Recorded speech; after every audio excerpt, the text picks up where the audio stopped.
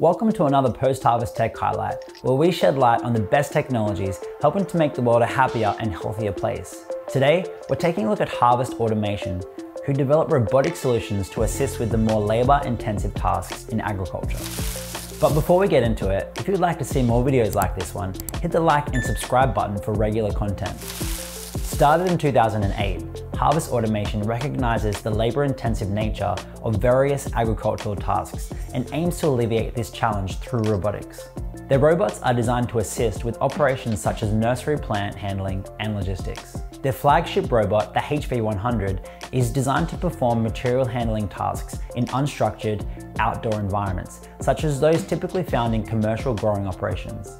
The robots work safely alongside people and require minimal training to operate, while vastly reducing production costs and improving productivity.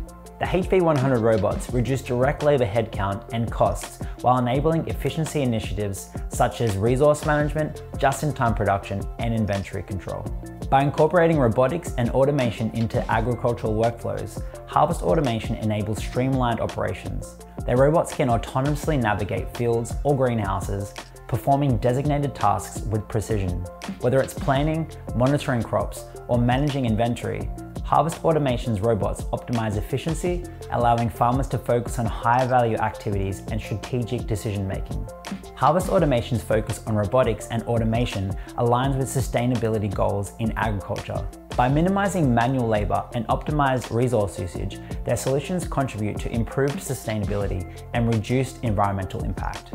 By streamlining operations, reducing waste, and minimizing chemical inputs, Harvest Automation empowers farmers to adopt more sustainable practices.